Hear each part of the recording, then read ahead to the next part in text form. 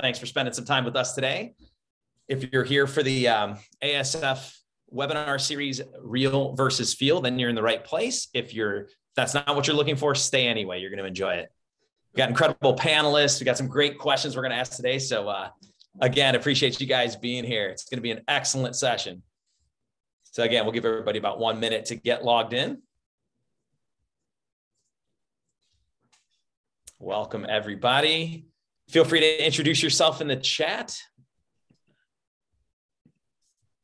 Let us know where you're from. And remember, if you have any questions, please feel free to put them in there. As we go through, we'll put all of our emails and contact info into the chat. So if you have any questions that don't get answered during the session, please know that we will reach out. You can always connect with us afterwards. All right. New Orleans. Good to see you, Brian. Marissa, welcome. All right, we'll go just about 1 more minute to allow everybody to log in. I see that it's filling up. Fort Wayne, Edward, welcome. Jennifer, welcome. LA, just like me. All right, cool. It looks like everybody's getting in here. We'll get started in about 1 minute. Montreal, all right. Somebody from up north, love it.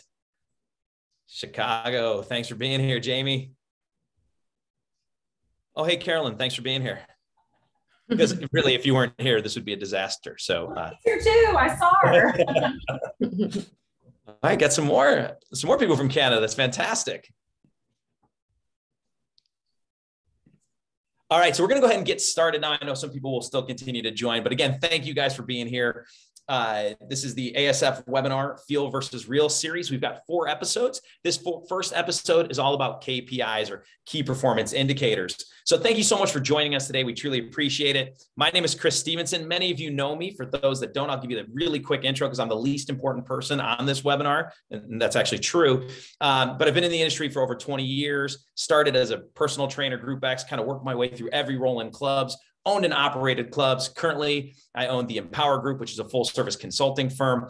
So in my experience, I've had the fortune of seeing almost everything you can see in this industry. It's been an incredible run. I believe that we work in the best industry in the world, and I'm proud to be a part of it. And thank you to ASF. Thank you for taking the time, in addition to your products and services that you offer the fitness industry, to take the time to put on things like this to help educate people and help fitness professionals grow and develop, I think is really, really awesome. So appreciate you guys making this all possible. So again, as I mentioned, the theme for this whole webinar series is Real versus Feel. And the way this came about was I wrote an article a few years back for the Athletic Business Journal. It was titled Real versus Feel. And what I mean by that concept is real is data and statistics and research and information, and feel is emotion. And what tends to happen with a lot of people is we base too many decisions, especially important ones, on how we feel. And we sometimes neglect the real piece of it. Now, there's always a part where gut feel plays a part in any decision making, but you want to make sure that 90% of the decisions you make are based on real, accurate data. And then that gut feeling at the end helps cement that decision. But oftentimes, we're human beings. We fall into that trap. And I think everybody on this call has probably been in that situation where you're like, why did I make that decision? It was an emotional decision. So we're here again, real versus feel. And in this first episode, we're going to talk about KPIs, or key performance indicators, because what better way to kick off a concept like real versus feel than talking about something as tangible as key performance indicators.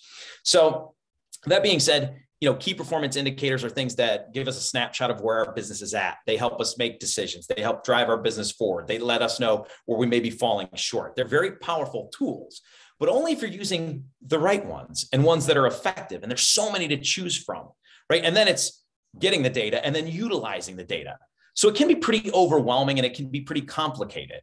So that's why we're here today, is to talk more about KPIs and the role that they play as people run their facilities. So I want to introduce my panelists really quickly. I'll do a brief intro and then I'll allow them to introduce themselves. But first we have Kate Golden, who's the Executive Wellness Director, or the Executive Director at the Wellness Lounge at the Newtown Athletic Club. And I asked Kate to tell me something that I might not know about her prior to this. And she said that she lived in Australia for 6 months. And she said that was one of the most incredible experiences in my life. And then she said, oh yeah, and then having my son, Matthew. And when I first thought about that, I thought Australia over a child. And then I thought about my own children. And I was like, Depends on the day, because I've been to Australia as well. And there are certain days I'll take going to Australia over those two children very quickly. And then other days, they're the most wonderful people in the world, right? So Kate, that's just a little fun fact. Tell us a little more about yourself and your experience in the industry. Well, just to speak the truth out there, I actually said it was the best experience of my life, except Matthew. Matthew will always be number one. But so I actually graduated and started my career in human resources in Philadelphia for a healthcare company. And this is my 10th year in the fitness industry. So I was in healthcare first, and then I came over here just around 10 years. And I've been at the Newtown Athletic Club the entire time. So I first started out as, I'll call myself the HR lady. So I was actually the director of people operations because I think it sounds more fun. And then I did that for like a hot second. And then Jim had me, who's the owner of our club, Jim Worthington. He had me go outside and run our pool complex and open it basically from like hiring all the employees, inputting all the operations and protocols. And so we did that. We opened up a 4-acre pool complex with a full service restaurant and bar. And so I ran that for a few years. And then I came inside the club and he gave me personal training. And so I ran personal training probably for around 6 years or so. And from personal training, I added on Parisi or group exercise, wellness programs, nutrition. And then around when COVID happened, I went to his other club. We own a small club, the Horsham Athletic Club. And I did that for about 6 months until our wellness center opened. Our wellness center opened close to a year. So March 15th is our 1-year anniversary. And downstairs we have physical therapy, and then upstairs we have a med spa. And so my main time now is spent running the med spa and launching new programs with our concierge medicine and wellness groups. And that's where I am today. Well, that's fantastic. And obviously with all that experience, you're going to have some great insights. But I think one of the main takeaways I had from that was you were committed to making HR fun. And I think that's a big undertaking, and anybody should want to work with you. That's one of the stats that we should know is how much our employees cost of us. Well, thank you, Kate. Our other incredible panelist is Carolyn Grassi, and she is the general manager of Quantum Fit Life Clubs, and she's in Nashville, Tennessee. And I asked a similar question to Carolyn. I said, hey, tell me something I might not know. And she said that she is a lifelong member of the Girl Scouts. Now, when we dove a little deeper on that, she said, she really identifies with the organization, loves what they stand for and what they do for young ladies, and is really proud to be a part of things. And I said, I don't know if it's where we stop with that, because here's what I think. I think because you're in the cookie racket with the Girl Scouts, and then you open a health club and you're selling cookies so that people have to come to a health club, which, by the way, is genius marketing to get people into your health club. So that was what I took, but she assured me it was because of the values of the organization. But tell the audience a little bit more about yourself. Absolutely. So I had a very different road getting into the fitness industry. When I initially started my professional career, I worked for Payne Weber, which is now UBS Financial Services.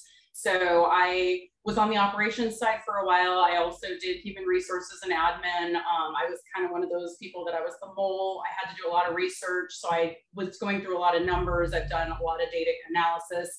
I could bore everybody to tears with it. So then it was like that information was meant to tell a story. So that's where kind of all that came into play. But over the years, my ex-husband was a personal trainer, and he also was a group fitness instructor. So about 25 years ago, I started teaching group fitness as a side gig. And let's see, I have to do the math on this. In 2007, we actually decided to open our own club back in Southern California. So I was actively personal training, teaching group fitness, doing nutrition. Back on the cookie note, I used to actually, I would bake cookies at the holidays and do nice platters out of baked goods for our customers, because yes, I absolutely wanted them to come back. So for sure, I'm all about that story. Let me tell you how that works. It's fantastic. And then, so in 2018, I actually left Southern California to come to Nashville. I had intended on looking to see if I could explore other avenues. Found a home with Quantum Fit Life, which was only a couple years old at the time. Our owner, Johnny Wilkins, local owned and operated club, and we're full service. We've got weights, we've got fitness classes, we've got recovery amenities, tanning. We go outside in the community and we host philanthropic events. So we generally do a little bit of it all. And I've been able to bring together all of the people skills, the background that I have in the different departments to help really get our group to collaborate together and work towards that common goal of what the club has, while giving each person their own independent thing that they have to focus on for their department to keep everything running. So that's kind of me in a nutshell. Oh, that's fantastic. And I didn't realize that prior to your career in fitness, you were in data analytics. So talk about somebody who's completely qualified to talk about KPIs and real versus real. That's incredible. And for the listeners too, we come from two very different clubs. So no matter what size club you're running, whether it be studio, full service, we've got the NAC, which is 250,000 square feet. And then we've got 25,000 square feet. So when you take this information in, think about how you scale it to your business, because you're going to get two very different views, which I think is going to be great for you guys. So back to KPIs. And for those, many of you are familiar with them. For those that are not, again, they're just things that we find that allow us to track and measure certain aspects of our business that allow us to say we're behind or we're ahead or we're right on track. When we talk about financial KPIs, that might be revenue or net profit, gross profit, cash flow. Those things might be KPIs in the revenue area. When you look in the sales area, these are pretty straightforward. Oftentimes in sales, obviously we track closing percentage, cost per lead, how many leads we generate, those sort of things. And there's things like in the customer experience area where we might track revenue per member, or we might track net promoter score, which we talked about pre-call, but those sort of things. So there's all kinds of KPIs. And again, that's where they can get confusing. So hopefully our two panelists will be able to shed some light on that and make things a little more clear. And you'll leave this webinar with some ideas that you can implement immediately in the area of KPIs that'll make a difference for your business. So with question one, again, kind of just talking about KPIs in general, obviously they're very valuable in running a company, in running a business, not just in fitness, but any business. So I had saw this great quote by Peter Drucker: if you can't measure it, you can't improve it. Right. So again, that's the real portion of this. So I guess let's start with Kate. Kate, what do you feel are the KPIs in your, how do you utilize KPIs in your business? So I think the most important thing is that whatever you're tracking, whatever KPIs you're utilizing, or any KPI that you are tracking, that you utilize it. So I used to, because I love data, my first degree was actually in IT, and I really did love the pool of the data out there, from your check-ins to your demographics to your leads. And then I kind of would get lost in it. And I was tracking so much, you spend all this time tracking all this data, unless you can get a really, really good member management system that will give you pretty dashboards. And some of them are starting to come out better. But so I was pulling all this data, and it really was kind of a waste of my time. And so then I really narrowed down what I needed as a big picture, right? Everybody needs their net membership growth, your revenue per client, and so, and also your net promoter score, right? So they're kind of like your three that you always have to keep track, keep your eye on.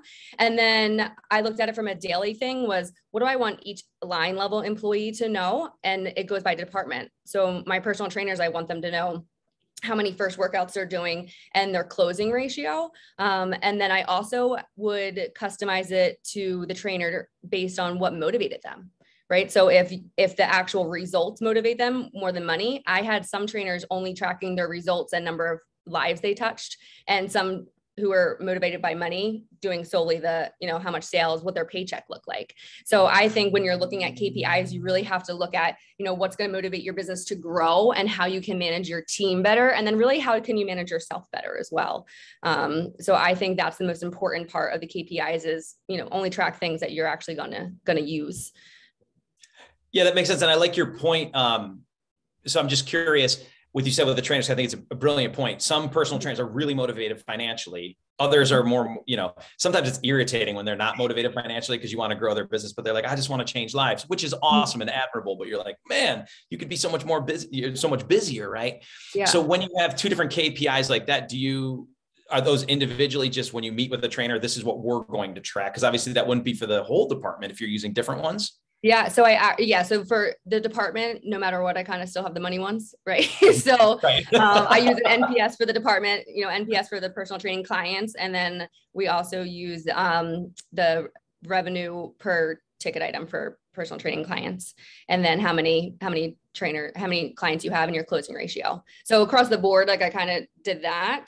What percentage of your membership is training in any capacity, but then that's more for the one-on-one. So I needed to figure out, this one guy was an amazing trainer, but he would text me more often about people he didn't even train, that he like corrected their form and now they're squatting more. And he would literally text me like, "Oh, did you see this girl's InBody?" Like I'm looking her up. I'm like, "She's not a client." He's like, "I did her first workout like 6 months ago and gave her a couple of tips." And, like he didn't even train her. He was just excited when they would reach goals. I was like, I am just messing up. So I changed his form, particularly about how many first workouts he had and then how many reach their goals.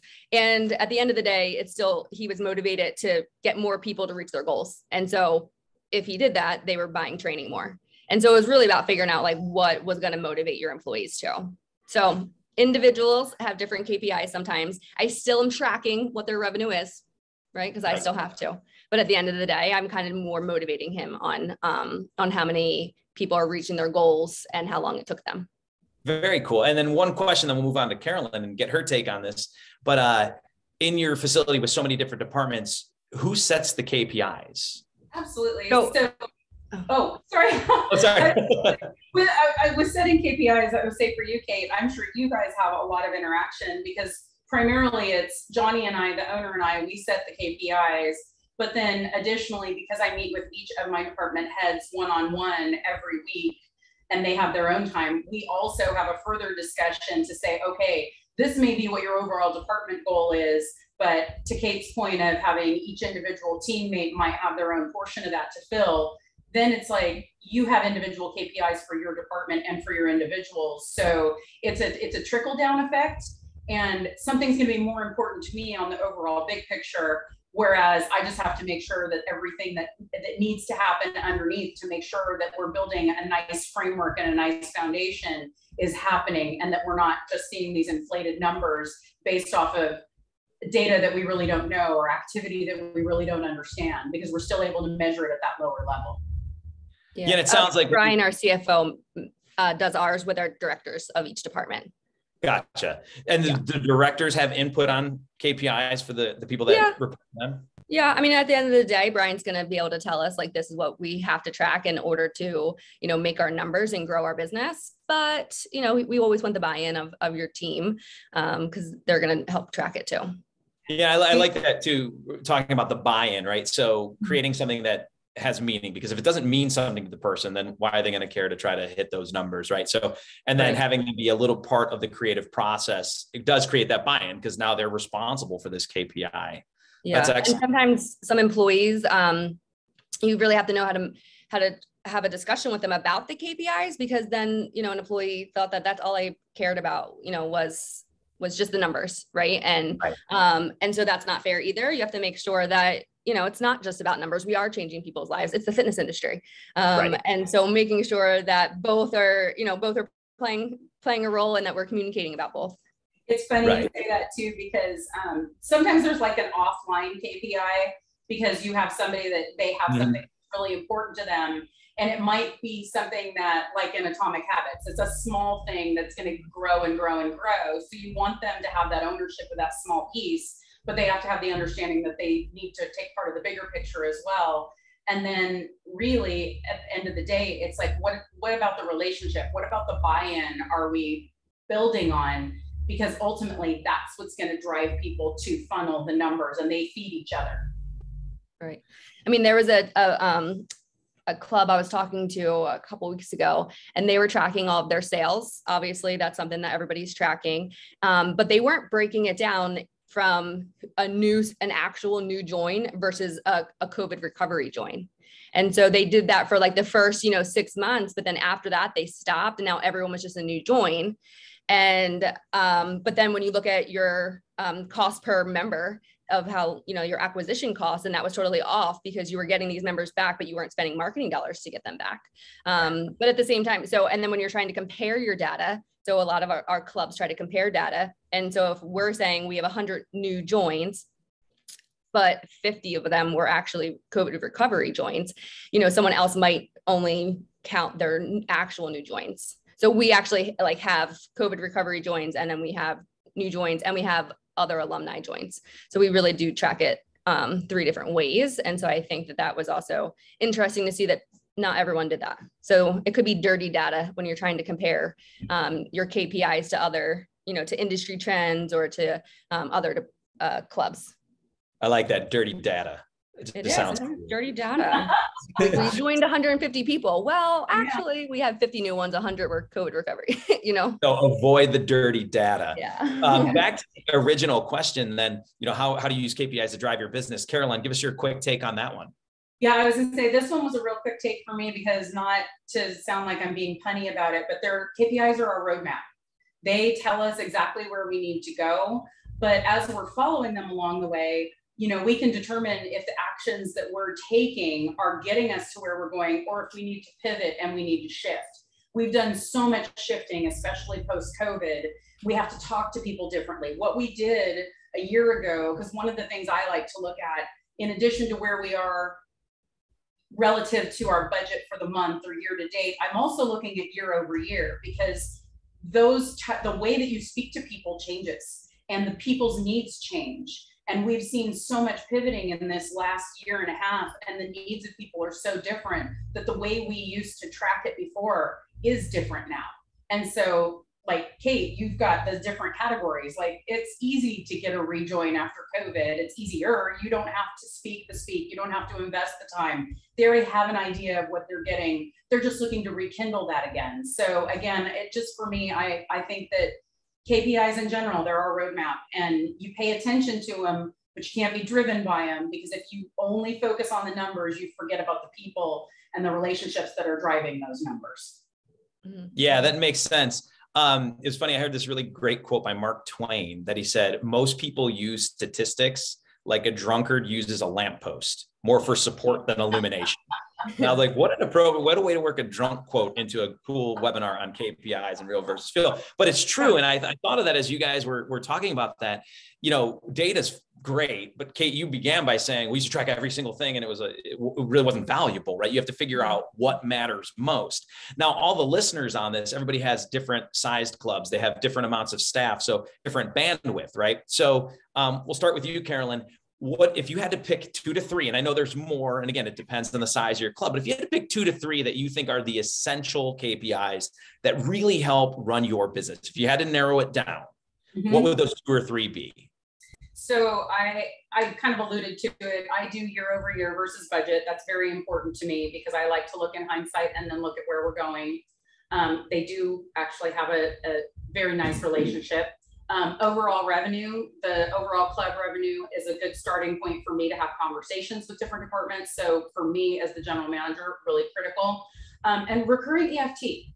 I look at the growth of my recurring EFT because, quite frankly, that's the stuff I don't have to work as hard for. That's the equivalent of my, if you will, my COVID rejoin. When I say that, if I know that my recurring FT is consistently growing and my retention is in there, I know that that's the stuff I'm not going to have to work as hard for, and therefore we can focus our efforts in other areas. So overall revenue, recurring EFT, and my year over year versus budget are my 3 keys for my particular role. Awesome. Thank you for that. How about you, Kate? What you got for us?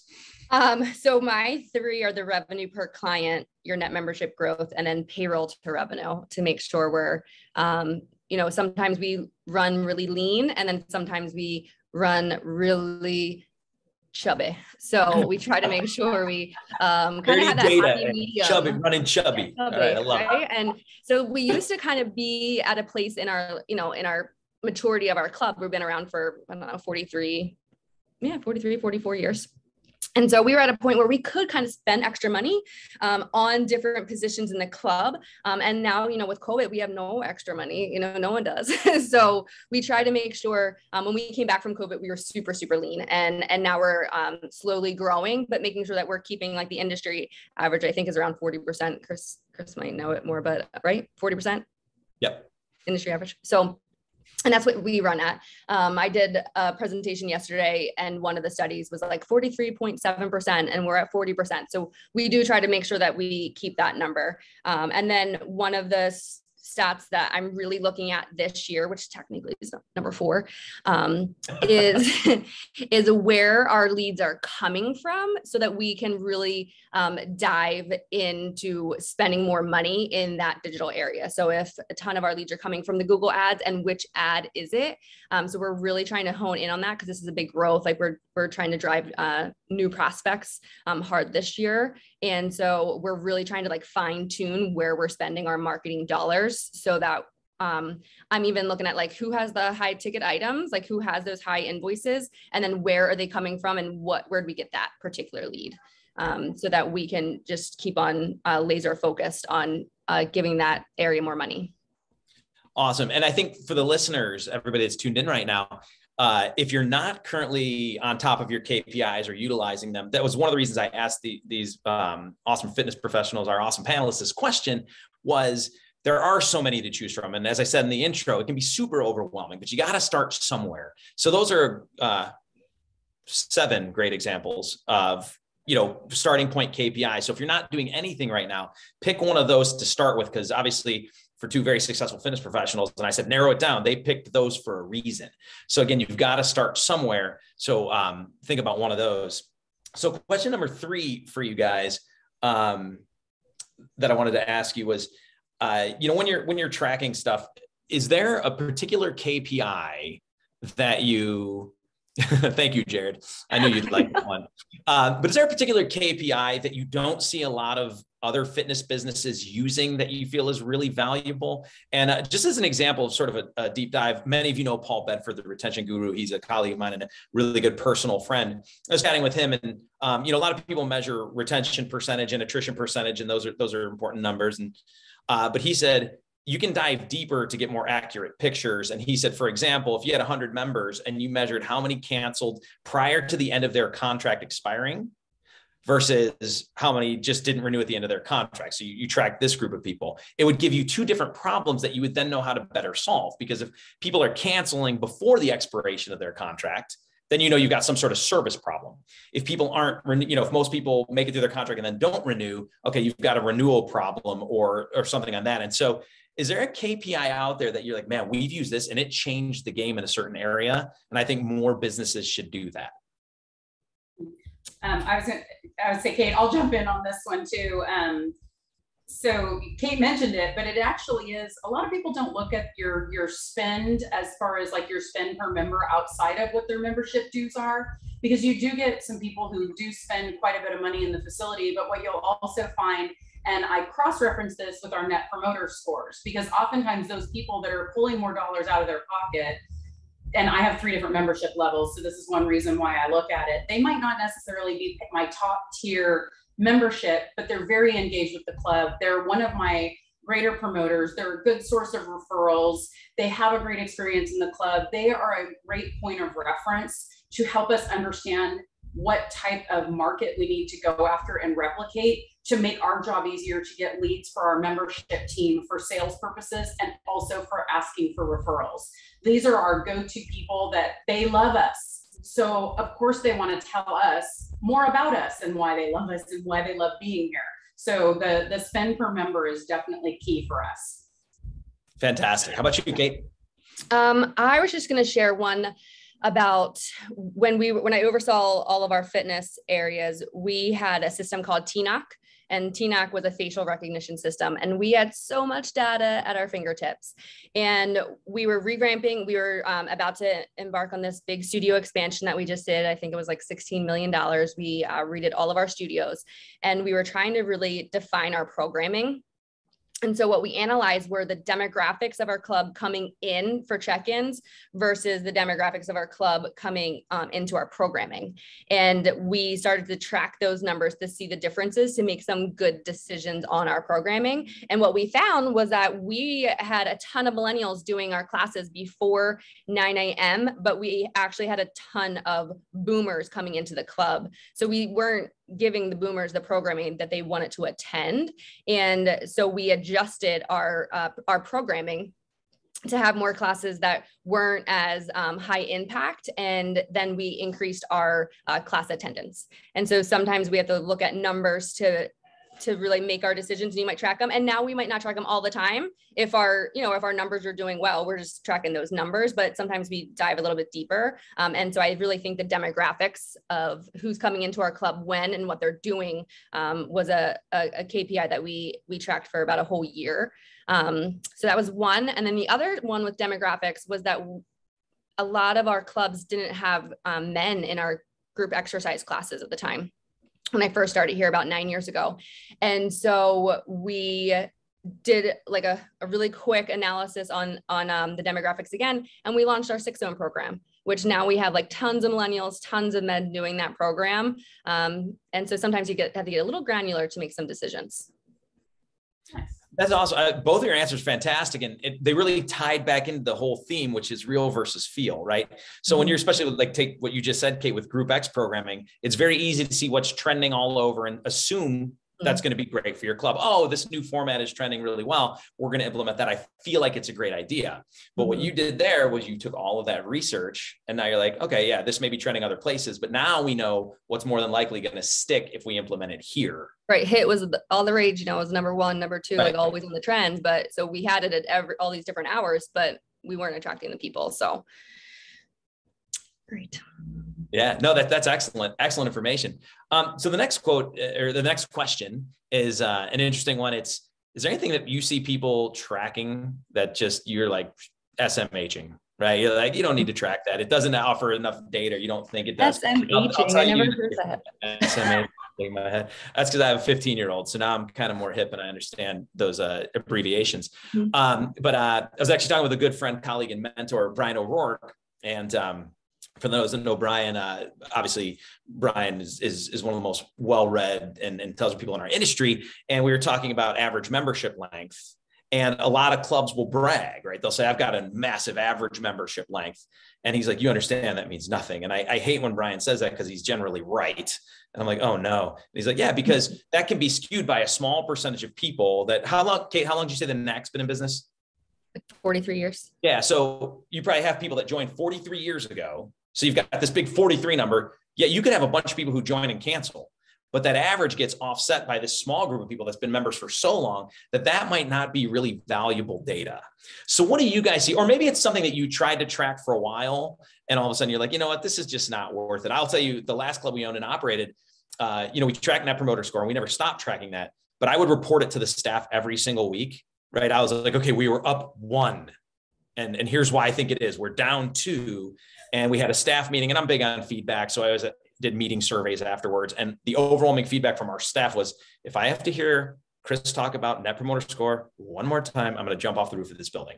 So obviously it was super important to me. So then I reduced telling them weekly to monthly, and then it was a little more meaningful because there were bigger changes and there was more to report. So I didn't stop tracking it, but I changed the way I shared it with the staff. But is there anything, again, that you think people track that they just don't need to? It doesn't give them the data they think it does, or things that you're like, I'm going to track this. I'm going to stop because it just did not give me any real valuable input. I mean, I would just say that if you're tracking it and using it to make business decisions and it's improving your business, then you should continue doing it. The only thing that I think is a waste of time is something that you're actually not using to make decisions to drive your business forward. Like right now I'm tracking Google reviews. I've never tracked that before. Like the actual number of Google reviews we have, the number of Facebook reviews we had, we always track to see what our rating was, but in order to improve our SEO, we need more Google reviews. So someone else might not think that's valuable, but that's we're building a whole new website domain. So we need to increase that for us. And would that be something you might stop? So all of a sudden you get to the level you want. So I think once we have a couple hundred and then I won't track it as often. I would say, like, I literally have a team goal right now. And if we get the 20 reviews every month, then we get bonuses. And because that's what I want right now. But, and then I'll change it. I'll change the goal to align with what what we really need to do to improve in our business. Right. Very cool. Carolyn, what you got for us? So, we're a younger club. We're only 5 years old. Attrition is something I know, again, back to like attrition retention, how a lot of people track it. For us, attrition is actually not a real good one because 50% of my numbers, those people are leaving because they're moving out of the Nashville area. We have a very transient just culture in general. They come into town, they take this job, they get a promotion, they move out of town. So even if I were tracking like length of membership, 10 months is about tops for me. So I'm constantly replenishing. But now I'm going to sound like I'm talking out both sides of my mouth, because attrition is something that's way down there, because you still have to have a pulse on it. But it gives us a way to even talk to, okay, that 50% that's moving away, is there a potential audience? Do we need to start investing some time in providing online training? Do we need to provide something where they can still be attached to us? Or, as what we've come to realize in surveying some of those people, is when they're done, they're done. They move out of the area, they find somewhere new, which actually gives us an opportunity just to reinvest our time into the people who are staying longer term, and understanding if we have a service issue for that other 50% that's leaving, like where are they going if they're not moving? So again, it sounds like I'm talking on both sides of my mouth, but for my club, attrition is just not something that's super critical for us. No, that makes a lot of sense. And I like the way you gave that specific example. I thought it was very easy to see and understand. I think that's excellent. How about, Carolyn, is there, and I'm putting you on the spot, but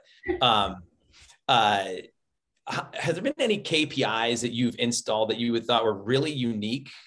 You know, because we have all the traditional ones where people track revenue and profit, or you know, closing percentage or revenue per member. Anything you've put in there that was like just a really unique kind of off the beaten path sort of KPI because you were looking to achieve a certain goal? Well, group fitness is something that we offer in our club, but I will tell you, it is not something that's very high attendance. Mm-hmm. It's more conceptually about how it gets people through the doors with the idea they might take a class. So one of the things we started tracking was to see unique members that are taking classes, because I actually have some people, I have limited unique members. I have a lot of people that are, and I'm trying to come up with something here that's a really nice way of saying it, like, sorry, everybody, they're class whores. They literally go and they take like 3 classes in a row. So they're beefing up the numbers in the classes. It looks like we have a lot of activity going on in the classes, when in fact it's one person that's taking 3 different classes and filling 3 different seats. So then it gives us an opportunity to just, you know, it gave us an opportunity to really look at what unique number of people were taking them. Did we need to invest more in our platforms? And honestly, after listening to what Kate was saying about the way they track their demographic, that may be a better approach for us, because our demographic is shifting a little bit. So the numbers that we were tracking before with the unique members may not be the place that we need to be going now. So Carolyn, really quickly, we had a question coming through the chat. And it was from Jared, and he said, with the high mover population, that also means people moving in, those should be hot targets to replenish that loss. Do you use the new mover program in your area? Just curious. So, really interesting. The new mover programs that are in our area, and we just recently got off a phone call, like no joke, about 2 hours ago with a company that does that. We've been unsuccessful in the past, because typically for my club, just to give everybody an idea, my lowest cost membership for just the facility in general is $75 a month. So that gets you no bells and whistles, it gets you in the doors. My classes, I go up to $189.99, and that's my boutique style classes, recovery amenities, it's full bore. So a lot of people, what we were finding, weren't attracted to that new mover piece. But what we are doing differently is that we're doing some geofencing. So the new mover didn't work for us. We tried it for about an 8-month period of time. The people that came in, it was like we were having to convince them to come to the location. And honestly, we were setting ourselves up for a bad relationship, because those people typically would kind of guilt themselves into joining, even though it really wasn't in their budget. And that's not fair to the relationship. So we just shifted to where we're now marketing more towards geofencing. And so we are looking into new neighborhoods being built, but what we're targeting differently there is we're targeting them with the geofencing based on the cost of the housing that's going in, because we know they have the expendable income to spend in our club, so that we have a better relationship. And that also goes outwardly into publicly how they speak about us. So we become a club that actually suits their need versus one that's trying to, you know, get money out of their pockets when they really can't afford it. So that's what our experience has been with the moving population. Carolyn, thanks for that answer. And Jared, hopefully that answers your question. And twofold: one, great information. The other thing is, prior to that question, I think Jared's biggest takeaway was the term running chubby that I saw in the chat. So at least it's valuable information in addition to running chubby. And how about you, Kate?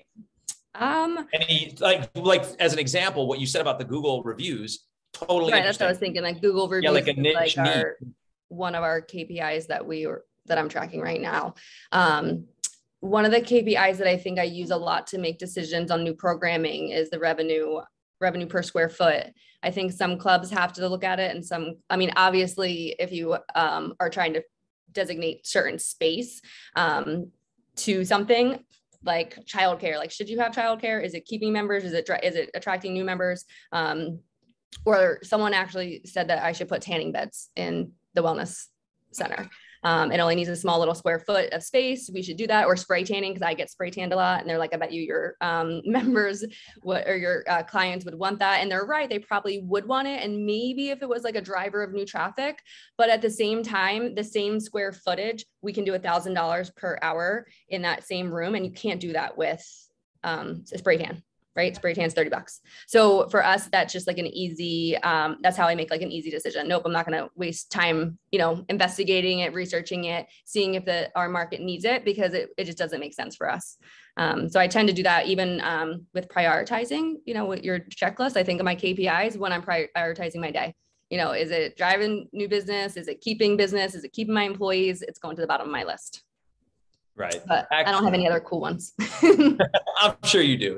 You'll think of one as soon as we log off. You'll be all bummed out. Yeah. And again, if you have questions, please put them in the chat. Again, you'll have our contact info. So if you have questions for our awesome panelists or myself, you can always reach out after the webinar if something pops in there. Was there ever a time, Kate, we'll start with you, that a KPI result blew your mind, where you started to track something and you were like, Houston, we have a problem, or vice versa? You just had a KPI that you were like, geez, we are killing this. And this means we got to do more of this or that sort of thing. So just one of those moments where you're like, this is an excellent example of why you need to use KPIs. And this is how it sort of changed the game in a good or bad way for us. I think it was more of my dirty data comment that we had our highest check-ins, like, we do our check-ins every month, every day. And our highest check-ins is July. And so, but we have the outdoor pool complex. So it made sense that a lot more people were still coming in July, but really it was not unique users. And so I really think that, to Carolyn's point of looking that she has those group exercise people, for example, who are coming to 3 classes, we have them too. We also have some users who are coming in, twice a day with our pool, sometimes 3 times a day. So that was just an area where I think that it was surprising, because we were like, wow. And then all of a sudden we're like, no, it wasn't as cool as we thought it was, to have those extra check-ins. And then the other one is we have birthday parties. So I don't know if you guys have them, but when you're tracking revenue per month, something that we have to look at, we're in the Northeast. So we actually we are counting our snow days, right? Because that's lost revenue for a lot of our ancillary departments. And so if we had 10 snow days last year that we closed programming for, and we didn't have it this year, our numbers might look a lot better or a lot worse depending on weather, which is also crazy. Same thing with rainy days. Like, there's all these different, I think they were like the wow moments of everything that impacts your KPIs. The birthday parties, if there's 5 weekends, you have more revenue. If you only have 4, you have less revenue. And so when you were looking at just the months, month over month, you really couldn't look at that. You literally had to count the weekends in the month compared to year over year. So I think that was the most mind-blowing thing to think about, is why were our numbers off? And when you do some digging and research, literally if it rained half of July one year versus the next year, and we didn't think to even track that in the beginning. But Jim has us put a calendar together, our rainy days for the pool complex. We could do, $200,000 in a month. And then if the next year we only did, 150, a lot of times it's because of the weather. And that's interesting too. And I do, the term dirty data is really good, right? Because sometimes things look better than they are, or look worse than they are when you really dig. And that's important, that when you look at these KPIs, you dig. And an example of tracking the rain days, that's something that would not be an effective KPI where I'm at in Southern California, because it's 2, right? We don't have them. Right. But, I joke, but that's a serious thing, right? Very applicable to where you're at in the country. So that was really good. How about you, Carolyn? Something that you were like, oh boy, we got to fix this, or we're killing it. Well, there were 2 things. One had a lot to do with our check-ins, because we have a very active club. I have 80% utilization. My people come to the club, they use the club, they're in here all the time. And so especially when it came to staffing for us, because we want to make sure everybody's being serviced, we would look to see, okay, well, we had a ton of check-ins, we book a lot of people, and then it was like, okay, wait a minute, we had all these check-ins, why did we book all these people? But we had to go back and match our calendars to activities happening in the city. One thing that happens when you're in a city that has a lot to do, you have to pay attention to what sporting events are in town, what conferences are in town. We do a lot of business as well with day pass people. So for us, it was taking a look at the calendar and seeing how that impacted the flow of our members coming through the doors and how it helped us with our staffing or hurt us with our staffing if we weren't looking at the right things. And so comparing those two were really important. More recently, we have our Fit Lab area is our collection of classes that would basically compete against group fitness. So there are class formats, but it would be like, oh, hey, this is the equivalent experience that you get in F45. This is the equivalent experience in an Orange Theory, and they're housed under one roof. For a period of time, we were watching a lot of growth in there. Our sales team was killing it. They were putting a ton of people into there. The numbers were going. Everybody thought it was great, but people weren't paying attention to the downgrades. People weren't paying attention to the negative numbers. Like, you get this bias that you're so excited that the numbers you want to go in the right direction are, that you forget about that part underneath that's like, well, I'm going to sit down here for a while, and then at one point I'm just going to pull bottom out. And that's exactly what happened, because the department was actually being built off of one individual. And right before we terminated that particular individual, basically they were creating this complete cancer and everything was about them. We watched the numbers drop the month before we let her go, right back to where they started, and we lost all of the prior 6 months growth because we were so focused on the good numbers. You've got to pay attention to what's going on behind the scenes too. So that was mind-blowing, because normally you go, oh, well, we're paying attention to the numbers, we're growing, like this is good. We weren't asking questions. Right. Yeah, that makes sense. Very concrete examples. So thank you both. One sort of little bit of a tangent thought, but so you're talking about a lot of data, a lot of numbers, and I've met club owners who don't share anything.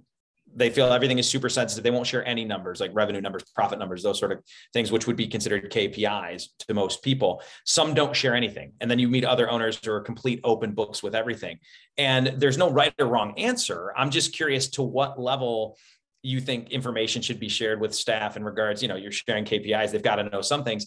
What level do you share? How open are you in particular? And again, there's no wrong answer, right? It's all about the way you run your business. So I'm just curious. Carolyn? Okay, I was going to say, you're good, because we're a new business. For the first couple of years, our owner did not share any data with anybody. It was basically, we're here, we're a club, we're running, you get your paycheck, and I make that sound so watered down because that's not his personality, but he didn't share anything. And over the last few years, he and I have really dove through things, and he now is a complete open book. So in the last 3 years, our leadership team, we get monthly P&L statements. They are an active part of the budgeting process. They understand what's going on, what we're applying for, everything through COVID with any type of grants that we were looking at. So he is incredibly open with it. And I think in particular for our leadership team, that helps them to have the appropriate tools to govern their departments and really have buy-in and understanding of what their role is in being a part of that bottom line number and being a part of that movement. So yeah, we're open book right now. Excellent. Caitlin. I was raised by Jim Worthington in this industry, and we share all of our numbers with everybody. I mean, from anyone in the industry, we send P&Ls. He shares his P&L with all of our staff. I used to make P&Ls for each trainer so they could see, how much they're costing us, and then how much their take is and how much our take is, and why we get a take, and you can show that value. So he has always been open about everything, and he'll have a meeting with everybody and go over it and all of our debt. And now he even puts on there what our loan amount is. And so that we can see how much we have to pay down. And so we're very open with all of our data. Yeah. I mean, that's the way I always was. and with clubs that I've run. And I feel like that's the way to go, but there are definitely still people out there that don't, and that's okay. I was just curious where you guys sat with that. I just saw Jared commented, Jim equals GOAT. So for those of you who don't know Jim, I've gotten to know Jim through my URSA board experience, and Jim is awesome. And he's done a ton for this industry in so many different areas. But Kate, if you had to describe Jim in 2 sentences, two? I know the NAC does everything bigger, so you're probably giving me 4 sentences, but if you could do 2 sentences, just for the listeners who aren't familiar with Jim.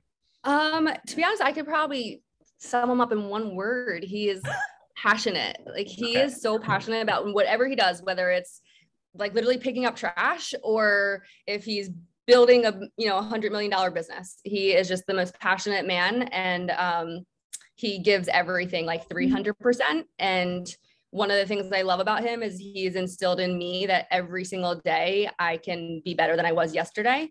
And he instills that in us every day. And I think, and he lives by that. He's also, I can't, he's super generous. He is he donates to everything, and he's philanthropic. We created a nonprofit here at our club. So I can't do it in 2 sentences, but he's a pretty. And then you lied. You said you could do it in 1 word. I know, but I kept going. The whole paragraph. He's awesome. Yeah. No, it's important because he has done a lot. So thank you for sharing that with the audience for those out there that don't know Jim. So kind of one last question, then we'll bring everything back together. Give me an example of something that you would share with your team publicly and how you share it. I know, for example, something we've done with clubs that we consult with and clubs that we've run is we'd have an annual theme, and it was generally based on a KPI. So as an example, back to Net Promoter, way back when our Net Promoter score was in the high 70s. So we created a KPI called Go to 80. And what we did was we put a big poster in the office and we had Go to 80 on it. And we had our staff come in and we had markers in there, and they were going to write things on that board that they felt would make people give us a higher score the next time they took their survey. So it was, deliberately engage with people more, memorize people's names. And we had this Go to 80 campaign, and we would share that number. And, when we hit that goal. And so is there anything that you guys sort of rally your team around, or something that you share publicly or on a board or any? I'm just curious. And the answer might be no, but is there anything like that? Currently, I have literally on our board, it like says that I want to do 10 grand today. And then I track it throughout the day. Like I will do updates through the day and say, we're at 5. We need to, sell more packages or get more product sales. So I have and I used to not do that, but I think it motivates everyone. I saw it during our holiday promotions. I put all the holiday promotions that we were doing and then how many we did and where they were done, and people killed it when they could see it right on that whiteboard. So right now I have the Google reviews, I have my revenue, and then I also have our rebookings for, future appointments. Nice. And everybody can see it. Yeah. And then our goal though is to do 200 grand a month in our wellness. And if we do, I'm taking everyone to the 4 Seasons. So everyone knows that that's like our big goal is to do 200 grand in a month for it. So very cool. I can't wait. Guys, cool. Everybody on the same page to motivate. Yeah. Carolyn, anything from you? So it's funny because we don't have the numbers based collectively as a club, which I can definitely see the value in that. Each of our departments does have separate campaigns that they work on, and it's mostly with our personal training and our membership team, which is our sales department.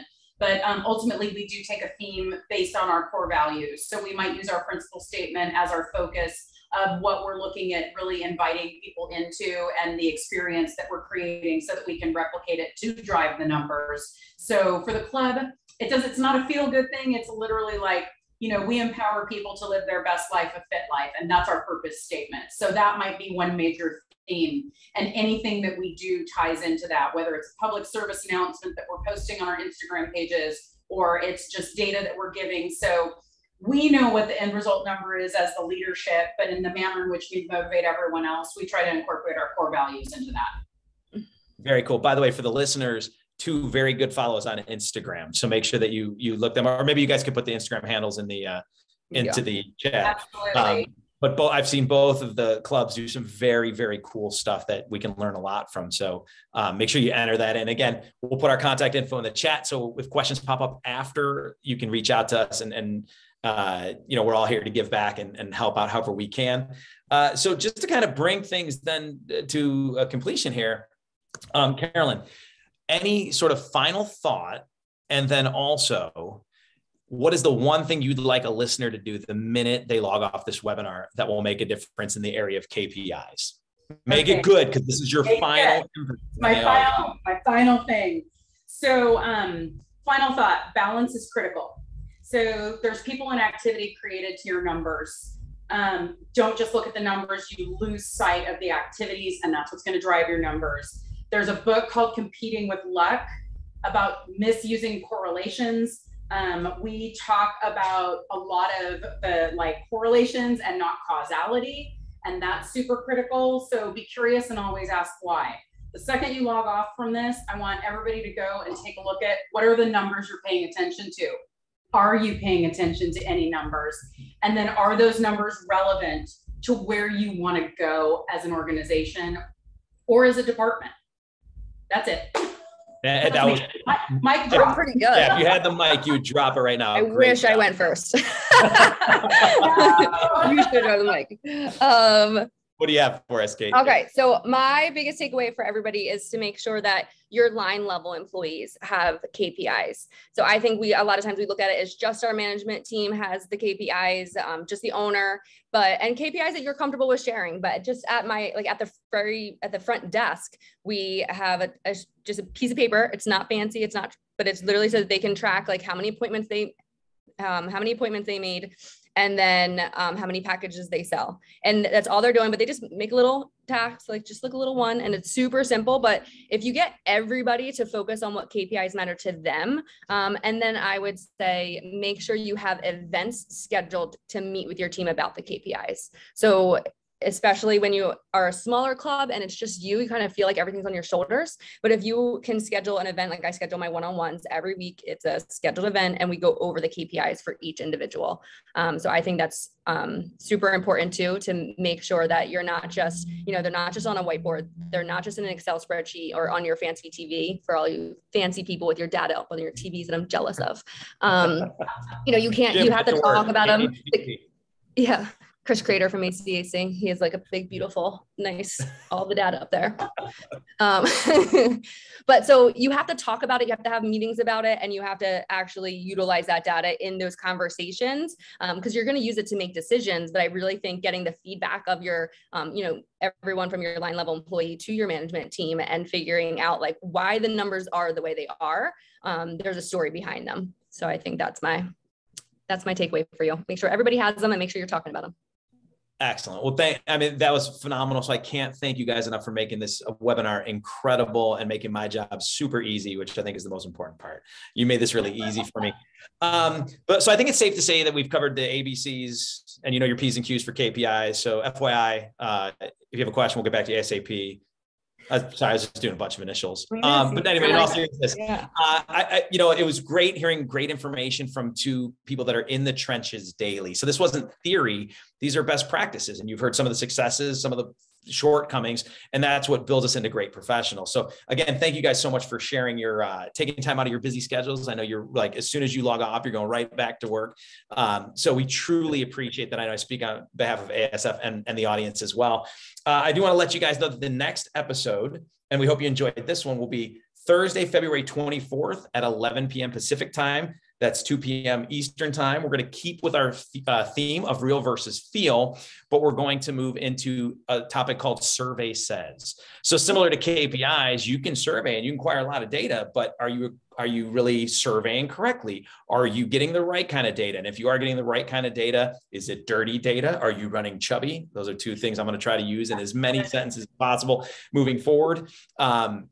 But it'll be all about survey and data acquisition and then implementation. So another great real versus feel concept, and that'll be episode 2.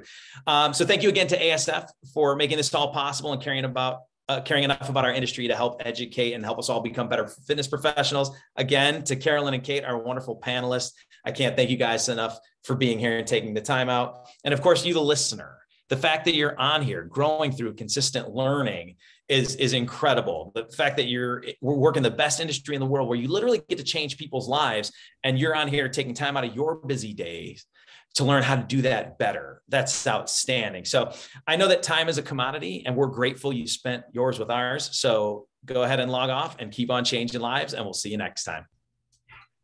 Thank you. Thank you guys.